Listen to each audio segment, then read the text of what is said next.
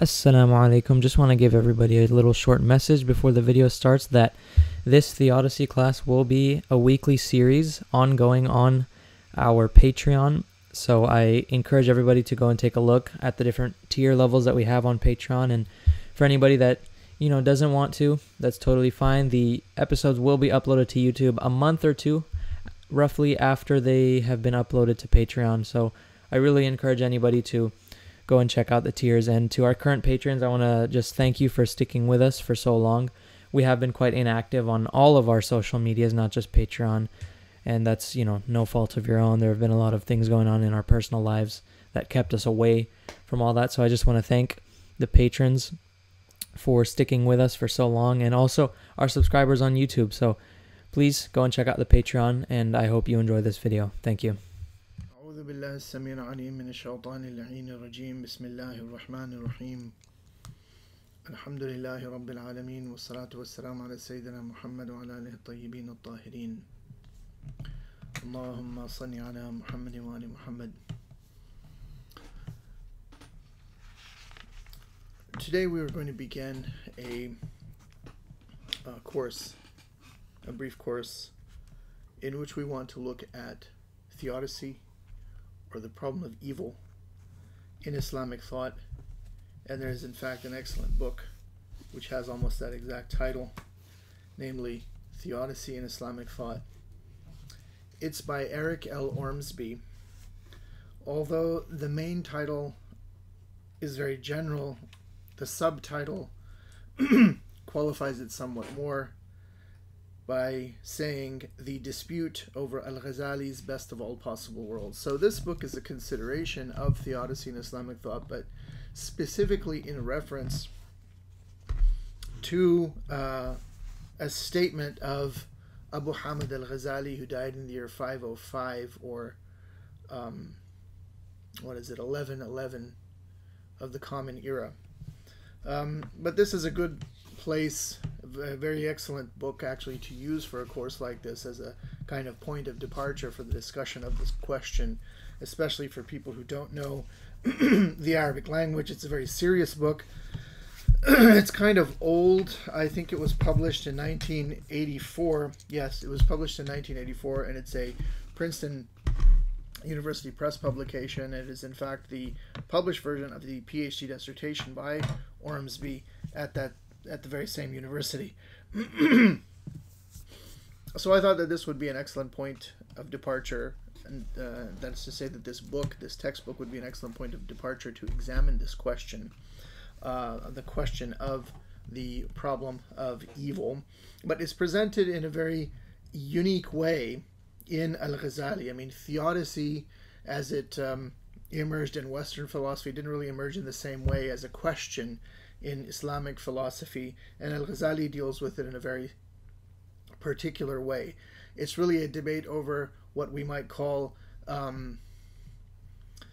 the best of all possible worlds debate, or does the universe as Allah has created it truly embody, truly manifest the perfect optimum conditions?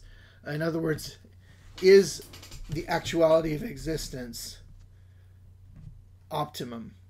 Is it perfectly right? And so we speak of, and indeed this is a phrase from Ormsby's book, the perfect rightness of the actual. It's a very important question, because I think that many people who are atheists, or who are led to atheism, or who abandon any kind of a theistic belief, do so often not really because of any great metaphysical arguments, but because of their own personal experience and the general human experience of suffering, the experience of evil. And there are no end to the examples of these things in human experience. At the time of this class, at the time of this recording, the world is still plunged into a massive epidemic, a pandemic indeed. In some places things are better, in some places things are worse, such as in India. There have been horrific images of death and disease and cremation of bodies and really horrible images to look at. Right now in Palestine, we have the latest brutal iteration of the murder and mayhem that takes place there. So there's no end to these kind of examples, whether it's natural disasters or even personal misfortunes and so forth. So how do we approach the question? Well, there were a number of things in Islamic thought. There were a number of approaches in Islamic thought, but it wasn't a distinct sort of area of investigation, that is to say, theodicy. So let's look at this. Since we are speaking in English, we do have a kind of Western philosophical vocabulary, and so we kind of have to filter those things and understand exactly where that's coming from, and then see how the problem played out in the Islamic tradition. So theodicy as a term, if you actually look in the Oxford English Dictionary, it comes via the French through a treatise which was written by Gottfried Wilhelm Leibniz in French.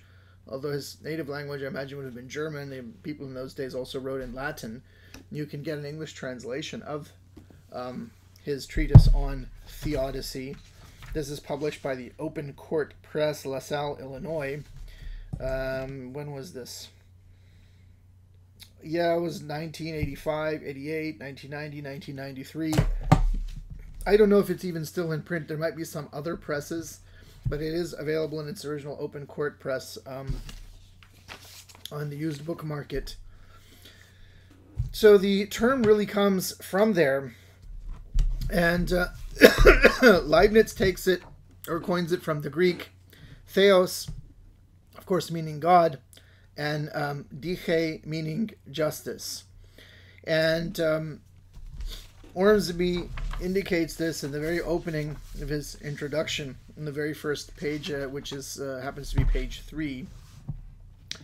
So the term theodicy, originally coined by Gottfried Wilhelm Leibniz, from the Greek words for God, theos, and justice, dike, is commonly used in two senses.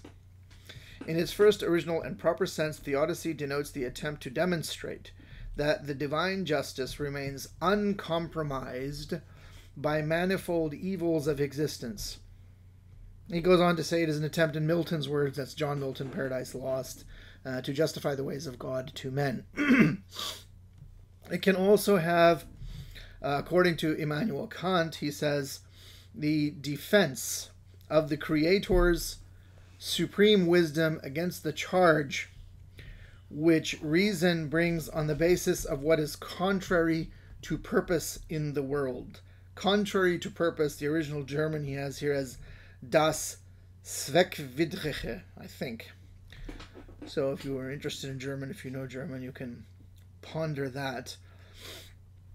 There is a second broader sense as well to the term theodicy, also brought in here by Ormsby, which is it has come to signify God's concern and solicitude for creation in general, and so often appears as synonymous with providence itself. And he goes on to say that this secondary usage is not of his concern in this study. And as I said, if you actually go to the Oxford English Dictionary, that would be what you would find there as well.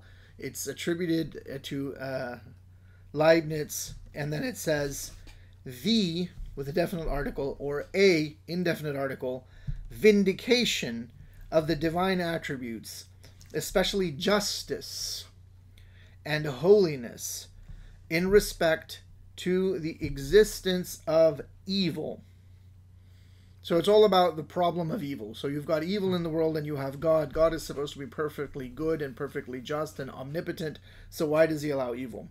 And then it goes on to say that theodicy, the term, can refer to the writing or a writing, a writing, doctrine, or theory intended to justify the ways of God to men. Again, echoing John Milton, the justification of the ways of God to men.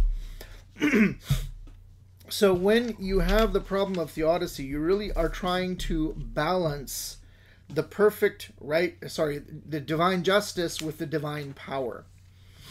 And you have in the Islamic context the notion that trials are a part of existence, that they're a part of life. So for example, in Surah Al-Mulk, it says, Bismillah ar-Rahman ar-Rahim, Tabarak alladhi biyadihi al-mulk, alladhi khalaqa al-mawta wal-hayata, liyabluwakum ayyukum ahsanu amala. Which says that glory be to Allah in whose hands is the dominion. Tabarak alladhi biyadihi al-mulku wa huwa ala kulli shay'in qadir, and he has complete power over all things. Alladhi khalaqa al-mawta, he who created death and life, that he might try thereby people to see who is most excellent in action. It also in Surah Al-Baqarah, which is the second surah of the Quran, it's ayah number 155, Bismillah ar-Rahman ar-Rahim, وَلَنَبْلُوَنَّكُمْ بِشَيْءٍ مِّنَ الْخَوْفِ وَالْجُوعِ ونقص من الأموال والأنفس والثمرات وبشر الصابرين الذين إذا أصابتهم مصيبة قالوا إنا لله وإنا إليه راجعون. وَلَنَبْلُوَنَّكُمْ, and most certainly shall we try you all, humanity, بِشَيْءٍ, with a measure, بِشَيْءٍ مِّنَ الْخَوْفِ, of danger or fear, وَالْجُوعِ, and hunger, وَنَقْصٍ مِّنَ الْأَمْوَالِ, and a loss of wealth, وَالْأَنفُسِ, of lives, وَالثَّمَرَاتِ, and fruits. Now fruits, there's going to mean your crop could fail, I suppose. It could also have the sense of the fruits of one's labor. Some of the Mufassirin have said that thamarat here, or fruits, can also mean children, offspring. وَبَشِّرَ الصَّابِرِينَ, but give glad tidings to those who are patient. Sabirin here can mean patient, those who persevere in the face of adversity, who, when a calamity strikes them, الَّذِينَ إِذَا أَصَابَتْهُمْ مُصِيبَةٌ, a calamity or calamity in general, befalls them, say, قَالُوا إِنَّا لِلَّهِ وَإِنَّا إِلَيْهِ رَاجِعُونَ, indeed or truly to Allah do we belong, and to Him truly shall we return. So there's a lot going on there, but the idea is that, well, trials of these kinds exist, and that people are supposed to face them with a certain measure of perseverance, patience, a kind of stoic attitude. But it is nevertheless a kind of philosophical and theological problem which confronted people, not just Muslims. And Ormsby introduces the problem of theodicy, and then goes on to look at the view which he calls the optimist view, or optimism in Western thought and its critics, and then he presents Islamic formulations of theodicy before getting into the meat of the book. So what really is the problem of theodicy as Ormsby frames it? He says that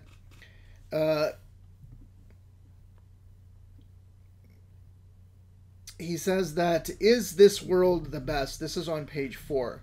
The optimal world possible, or could God create a superior world at will? So it's not just the problem of the existence of evil, but noting the fact that evil exists. In effect, what the question is being posed is, could a world have been created by God? Is He capable of making a world in which there is no evil?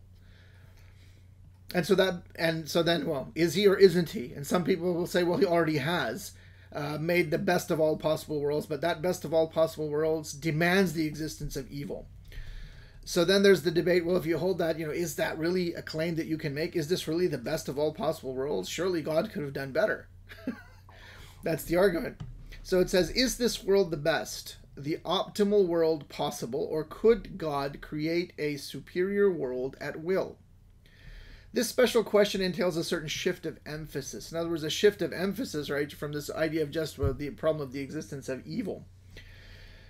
And what is that shift of emphasis? Well, as I said, it's divine justice versus divine power. He says divine justice is still at stake. If God could make a better world than this world, and yet refuses to do so, can He properly be characterized as just?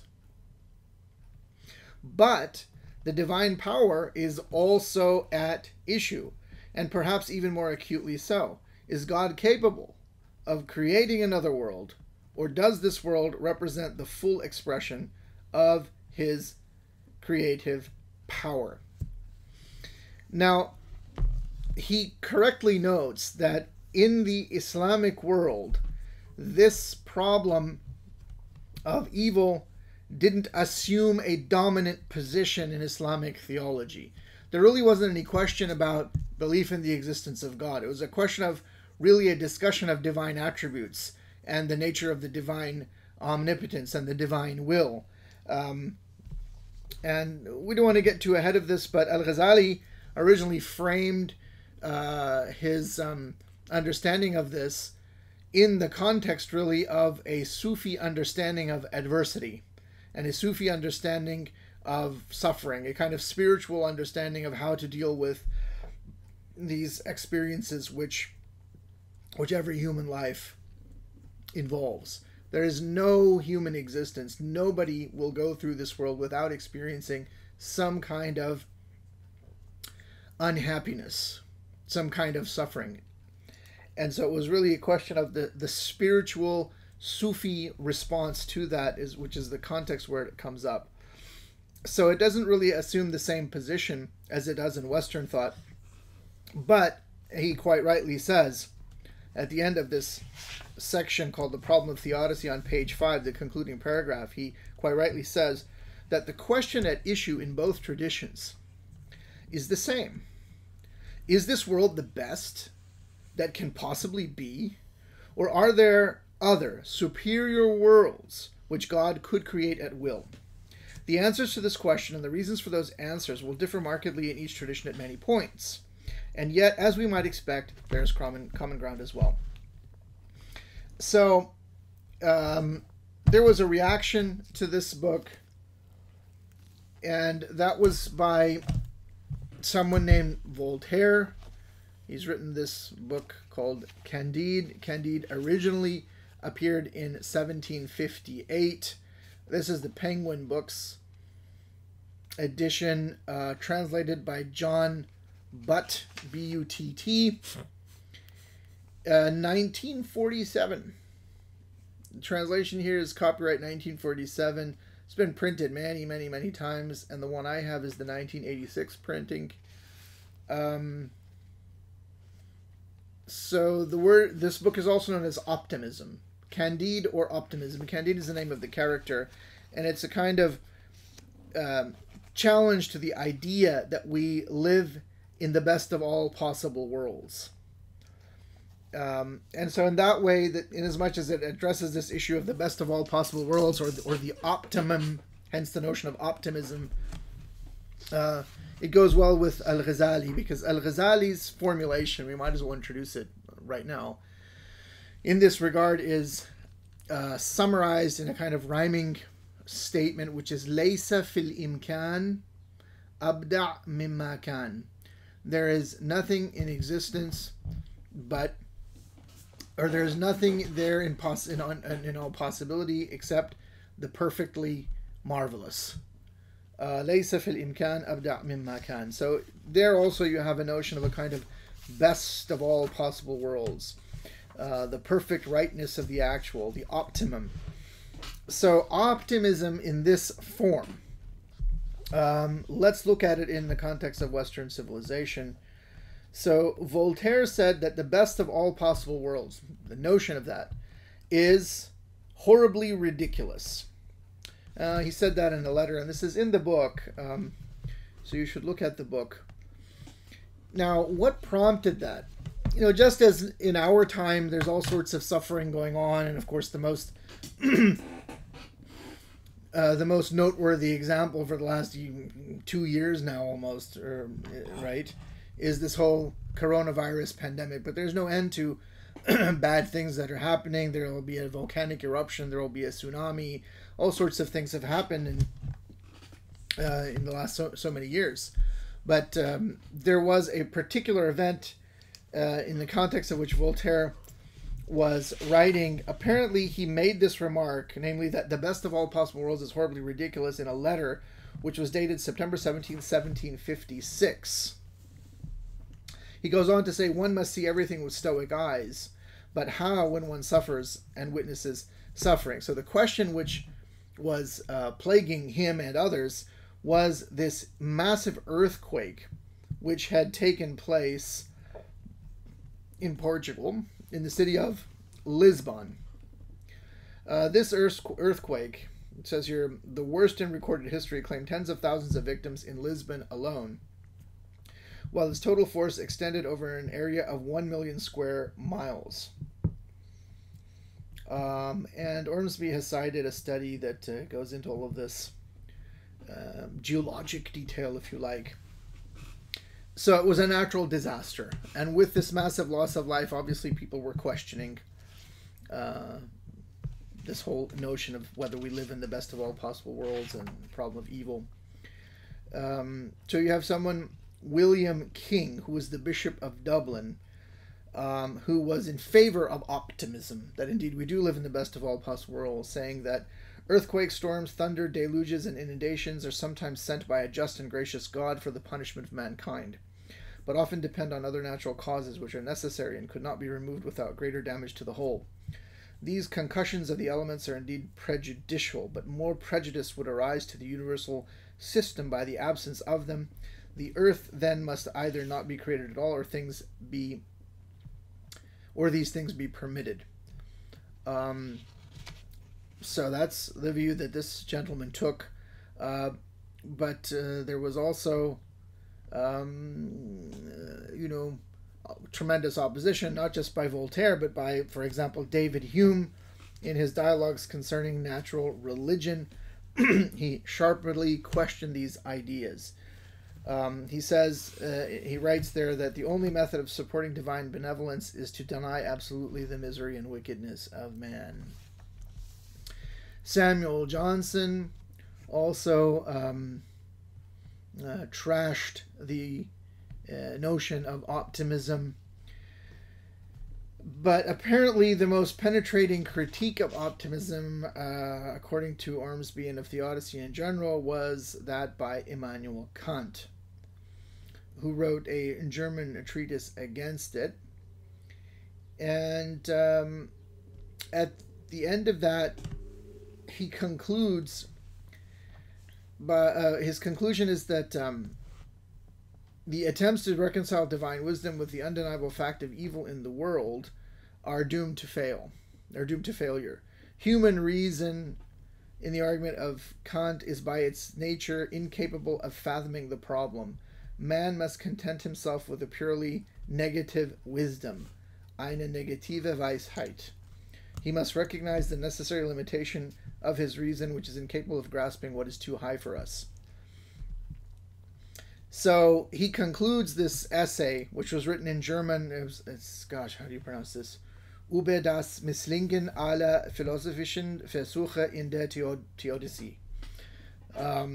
He concludes with a meditation or an essay on the biblical book of Job, or Job, Sifr Ayub, it would be called in Arabic. And of course, Job suffered a lot, and so he has this whole conclusion on that. And again, he's just saying that reason must remain, human reason must remain dumbfounded when confronted by evil and suffering. So he's sort of throwing up his hands and saying, it's kind of ridiculous to call it negative wisdom. What is negative wisdom? It just means you don't know. It's the absence of knowledge. There was an even more radical reaction against the optimistic understanding of things in Arthur Schopenhauer. And according to Ormsby, he was perhaps borrowing his skepticism and outright pessimism from Johann Gottlieb Fichte. And he says here in his famous book Die Welt als Wille und Vorstellung, namely the world as will and representation. I think the world as idea, the world as will and representation is I think how it goes in English. At any rate, he says there, now this world is arranged as it had to be if it were to be capable of continuing with great difficulty to exist. If it were a little worse, it would no longer be capable of continuing to exist. Consequently, since a worse world could not continue to exist, it is absolutely impossible. And so this world itself is the worst of all possible worlds. So unlike Voltaire in his book Candide, he's not just making fun of the idea, and he's completely rejecting the idea of Leibniz that we live in the best of all possible worlds, by saying, no, in fact, we live in the worst of all possible worlds. So optimism for Schopenhauer is a bitter mockery of the unspeakable sufferings of mankind. A bitter mockery, he calls it.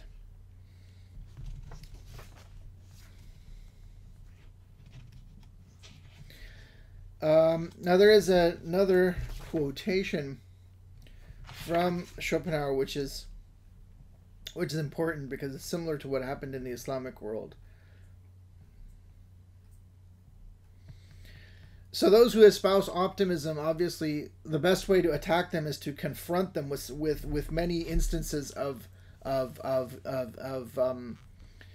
human misery, of evil, of imperfections. So that's what Schopenhauer does. And so he says, if we were to conduct the most hardened and callous optimist, like Leibniz, for example, through hospitals, infirmaries, operating theaters, through prisons, torture chambers, and slave hovels, over battlefields and to places of execution, if we were to open to him all the dark abodes of misery, where it shuns the gaze of cold curiosity, and finally were to allow him to glance into the dungeon of Ugolino, some place where prisoners starved to death, he too would certainly see, in the end, what kind of a world is this. Oh God, there's a thing in French. Milieu de monde possible. Whether this would be the best of all possible worlds. For whence did Dante get the material for his hell, if not from the actual world of ours? So Dante and the Inferno. So you will find these kind of objections to Al-Ghazali's notion of the best of all possible worlds in his critics as well in the Islamic tradition, but not through the result of any kind of pessimism, as we find in Schopenhauer, and Ormsby is quite correct in noting that.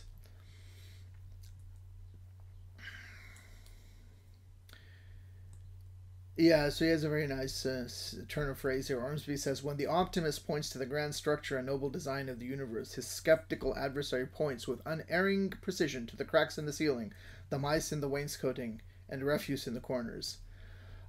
So this kind of argument actually is very old. It goes all the way back to the Stoics. Actually, it's the New Academy arguing against the Stoics. So that's Carneades from the New Academy that would be associated with Plato, in combating the optimism of the Stoic Chrysippus.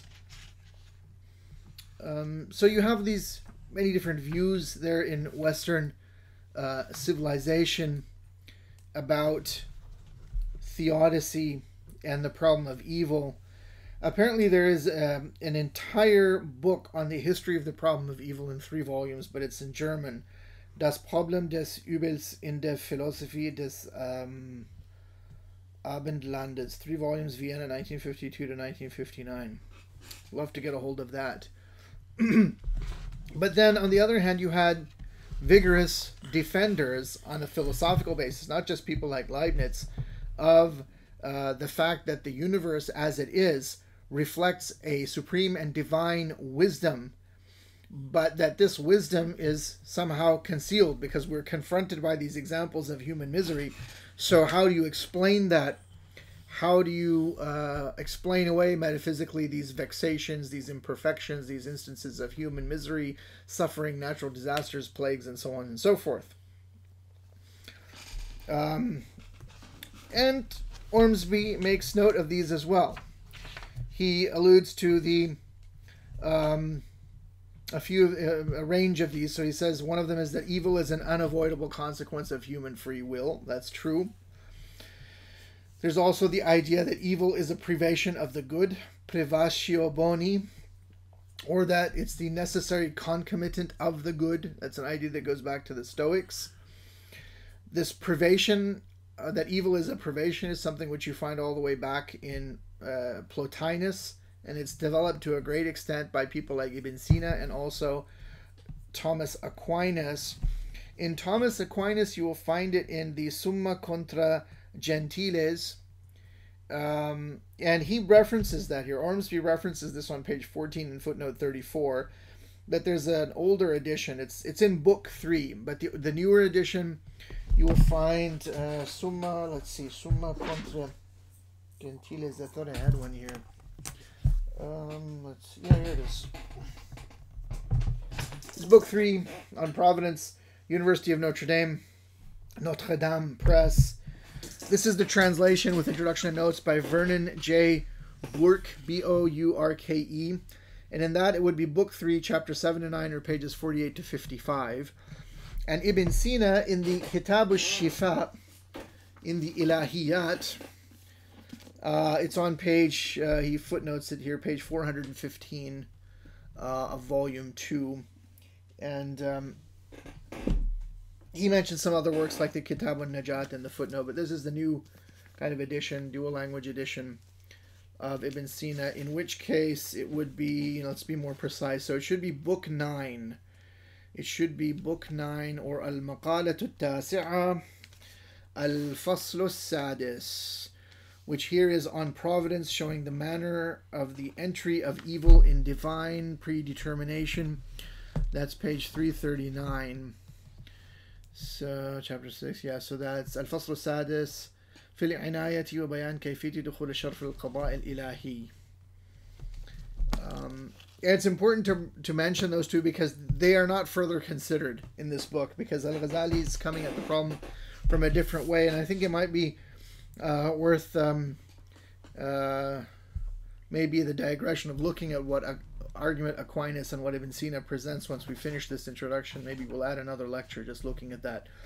But those are the really important views in favor of, if you want to call it optimism, or the notion of a metaphysical explanation of evil.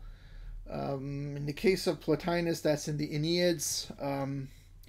In case you're wondering, it's Ennead 1, 8.3, Ennead 3, 2.5.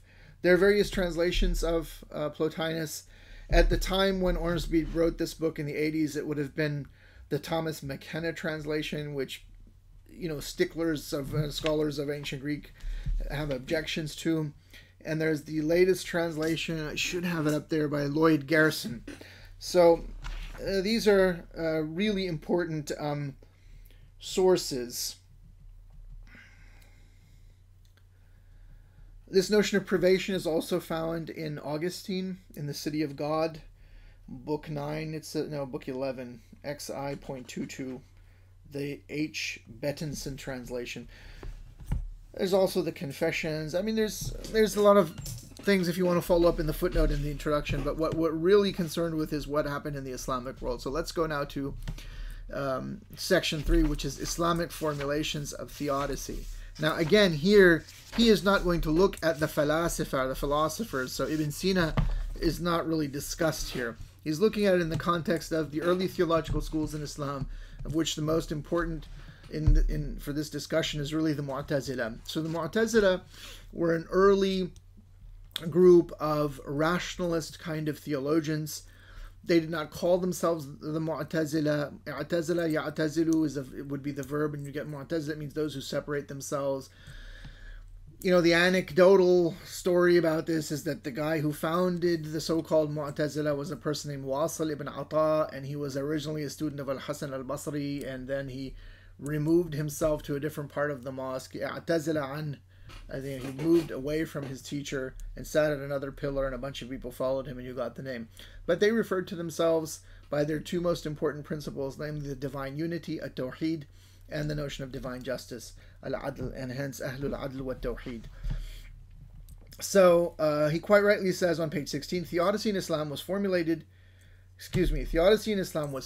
formulated in reaction to conceptions of God that stressed his unqualified omnipotence. So you have many statements in the Quran. And in the context of Islamic philosophy, Islamic theology, the Quran, the Hadith are very important. So you have many statements in the Quran that talk about وَهُوَ عَلَى كُلِّ شَيْءٍ قَدِيرٌ. Say things like, that, and he is all powerful over all things. This notion of the totalizing power of God. So then this becomes a problem, reconciling it. And then the other major Islamic theological school is the Ash'ari school, associated with Abu al-Hasan al-Ash'ari. And there, this notion of divine omnipotence, or the all-powerfulness or absolute divine will, becomes very important, because the Ash'aris stressed this very much. On page 17, he quite correctly states the Ash'arite school of theology, which broke away from Mu'tazilism in the 4th Islamic century, 10th century Gregorian or Christian Common Era, and was to become the dominant Orthodox school of Islamic theology, returned decisively to the earlier emphasis on omnipotence, but it did so in a way that allowed for the incorporation within its system of certain carefully qualified rationalistic elements taken over from Mu'tazilism. The key point is that, and I quote, the Ash'arite insistence on divine omnipotence led to a rejection of belief in free will and causality. It further entailed a radical revision of the very basis of the Mu'tazilite theodicy, the notion of an objective, intellectually discernible good and evil. So the Ash'aris are determinists. They deny any significance to cause and effect, the law of causation. And this leads to a radical understanding of good and evil, especially in the context of the ethical valuation of acts. So an act can only be deemed good or bad, good or evil, with reference to a divine revelation. So if God had not said that murder was bad, we wouldn't know it, and in fact it wouldn't be bad. So that it's by the fact of the divine legislation itself that something becomes good or bad. So the Ash'ari emphasis on divine omnipotence created more problems than it could have solved. And it is these problems which Ormsby really focuses on in this study. So he has various quotes from the Quran and so forth in the next few pages, and talks a little bit about the Mu'tazila. So the Mu'tazila upheld this notion of what was called the optimum, or in Mu'tazili terms, al-aslah, the most beneficial. He translates aslah here as the most salutary. This is page 21. And this doctrine of the aslah, which he calls the doctrine of the optimum, took hold in Mu'tazili thought in the early 3rd century of the Hijrah, the 9th century Christian or Common Era, and was particularly associated with the brilliant and versatile theologian Ibrahim ibn Sayyar al-Nadham. Ibrahim ibn Sayyar al-Nadham made an appearance, I think, in my 4th episode of the Lady of Heaven video, is because he did not really uphold the doctrine of the collective infallibility of the companions, the Adalat al-Sahaba, and he has upheld the idea of the attack by Umar ibn Khattab on the house of Fatima alayhi salam. So this doctrine of al-aslah was not universally espoused by all of the Mu'tazila. There's an important sort of rivalry, distinction in the Mu'tazili schools. You have the Mu'tazila of Baghdad and the Mu'tazila of Basra.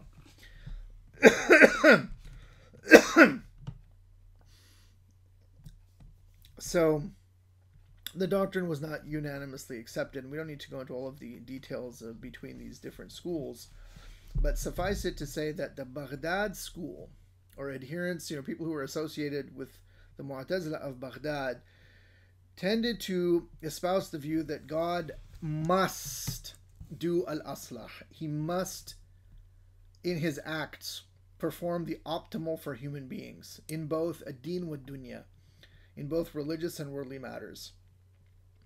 And they understood the term al-aslah, or the optimum, to mean the most appropriate, which in Arabic would be al-awfaq, in terms of divine wisdom and providence.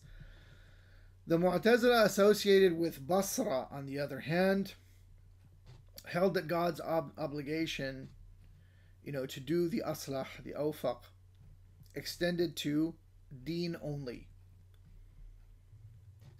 extended to matters of religion only. And sorry, it's not awfaq, the most appropriate. They understood al-aslah to mean al-anfa, the most beneficial. That's a very small distinction.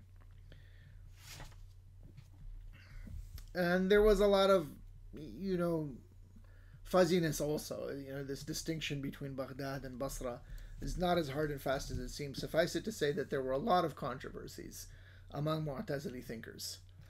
And this Baghdad and Basra division is just a kind of convenient way to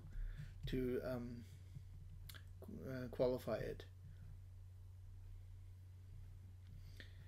So the Ash'aris reject this notion of the aslah of the Mu'tazilis because the Mu'tazila held that the aql, the human intellect or intelligence, without any assistance from wahi or divine revelation, was able to discern good and evil in acts. In other words, the ethical valuation of human actions was something which was susceptible to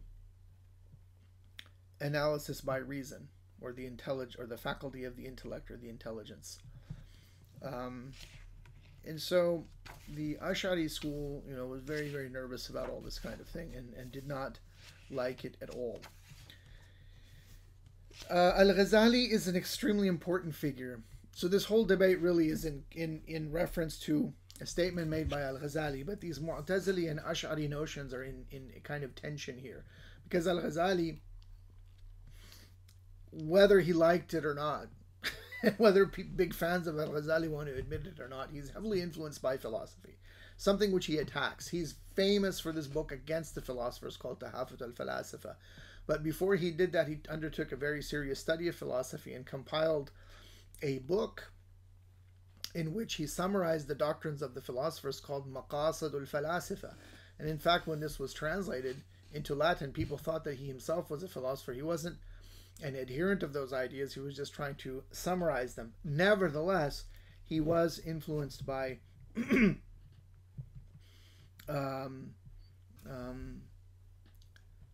ideas from philosophy and his own formulation of theology, because Al-Ghazali is officially an adherent of the Ash'ari school. So Al-Ghazali's story is very well known. If you haven't heard it before, he becomes very prominent at a very early age, at a very young age. He's appointed during the Seljuk period to be a teacher, a teaching sheikh, a teaching alim, and very important network of madrasas. And this at the main campus, you could say, in Baghdad, in Mustansiriya, and he was teaching there. And he authored a number of works in defense of the whole Sunniizing policy of the Seljuks. And so these included refutations of philosophy, which was Tahafut al-Falasifa, which is known as the auto-destruction or the self-collapse or self-contradiction of philosophy. And he wrote treatises against the Ismaili Shīʿah, who were very important at that time because they ruled Cairo.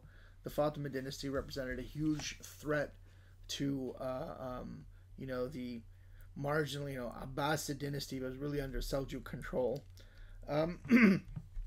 So he wrote works like Al-Qistas al-Mustaqim, Fadaih al-Batiniya, against Ismailism. And eventually he just didn't have the heart. He realized he was some kind of fake, maybe establishment intellectual, and he undergoes a spiritual crisis, and he has to get out of it. He has to get out of his whole life situation, which is not something you could easily do in those days. You're working, you're receiving all these privileges and payment from the ruler of the time, who could easily have you killed or tortured or thrown in a dungeon. So he says he's leaving for the pilgrimage. He doesn't really go for the pilgrimage, and he just disappears for 10 years. He says in his autobiography that he spent a lot of time in Bilad al-Sham and Palestine. And what was he doing? He was practicing, undergoing rigorous ascesis, zuhd, taqwa, ascetic practices, and he becomes a Sufi. And when he comes out of all of this, he returns to the world. He writes a book called Ihya Ulumuddin, the revival or the revivification, if you use the phrase of Dr. Nabih Amin Faris, who translated one of the first book of the Kitab al-Ihya. It's a large book, a long time back. Nabih Amin Faris, he translated it like that. But revival rolls off the tongue better. Revival of the religious sciences. So it's in this book, Kitab al-Ihya, where he talks about the perfect rightness of the actual. لَيْسَ فِي الْإِمْكَانِ أَبْدَعْ مِمَّا كَانَ. There is not in possibility anything more wonderful than what is. And this sparked a number of reactions and attacks over Islamic history, from the time of Al-Ghazali all the way up to modern times. So that's what is looked at in this study. I think it's a very interesting book, and it's a great way of introducing people to questions in Islamic philosophy and theology. And so that's what we will do in the subsequent lectures. We will look at how this problem was dealt with, look at the locus classicus of, basically what Al-Ghazali said, first of all. And we will also look at other views, which are not mentioned in the book, especially that of Ibn Sina, and we might as well contrast that with Aquinas. So I think once we see how Al-Ghazali has formulated the question, it would be sensible to look at Ibn Sina's formulation and see what Aquinas has to say as well. And then we'll look at the various reactions over time to this problem. So just to sum up then, in terms of the books that you need Theodicy in Islamic Thought. That's the basic book. You've got to have that. And then if you're interested, you can get a copy of Voltaire's Candide and Theodicy by Leibniz and read those also, because that, of course, is not really an Islamic philosophy, but it is very interesting. I don't really believe in all of these divisions and so forth. I mean, Islamic philosophy, I think, is relevant today as well, and as are the great books of Western civilization as well. So I'm for reading all of these. And I also found this modern kind of compilation of studies on the problem of evil to be very useful.